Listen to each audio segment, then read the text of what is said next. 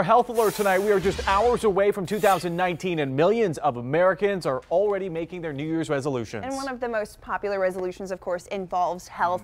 Our chief health editor, Dr. Nandi, he's here to tell us some ways we can improve our well-being. In 2019, we are all looking for things to do to start the year right.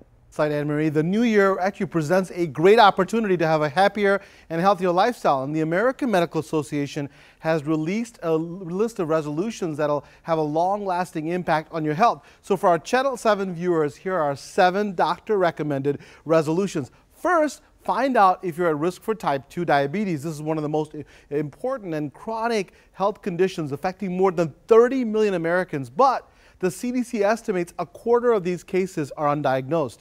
Next is get up and move.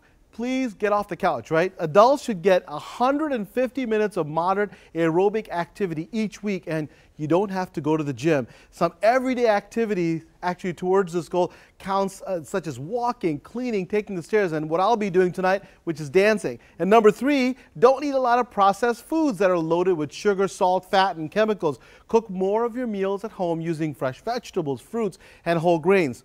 Another tip, please drink water instead of sugar-sweetened drinks. Next, know your blood pressure number. Hypertension is a leading cause of stroke and heart disease, but you can manage your blood pressure with proper diet and exercise. Now, a few more healthy habits for the new year. Please drink alcohol in moderation and stop smoking, please. And kick stress to the curb, finally, with exercise, meditation, or yoga. All right, doctor. So one of the hardest things to do and to stick to is, of course, our resolutions. Any tips on how we can maybe stay the course? You're absolutely right, Alan. But you have to remember that you're not going to get healthier overnight. It takes time and patience. So set smaller, achievable goals, really important. For example, work your way up to increased physical activity and get a good workout buddy so you can keep each other on track for a healthier, happier 2019. And Happy New Year to everybody out there. Some good tips for sure. This year, I'm going to try and stick to my resolution longer than a month. Diet starts tomorrow, though, right?